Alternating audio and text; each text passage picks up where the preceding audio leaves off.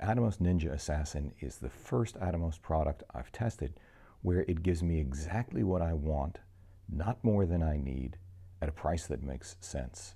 It's essentially a decontented version of their Shogun, but it's been decontented in exactly the way it makes sense for me, and I suspect a lot of other Planet 5D readers.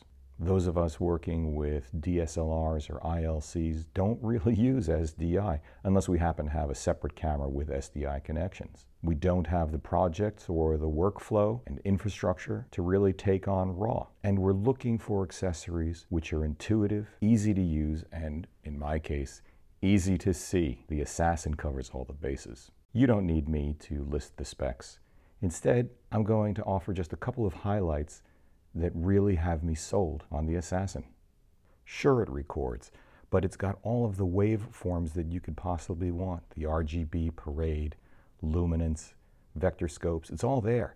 And there are beautiful on-screen controls for shaping the display. Transparency, brightness, size, location.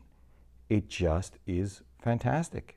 Very intuitive. I did not need to look at the manual, and that means a lot to me. The focus assist is what got me going. Not only does it have 1-to-1 direct pixel mapping, but 2-to-1. And the thing that I loved is the combination of blue only and outline focus peaking. You want to do a focus pull?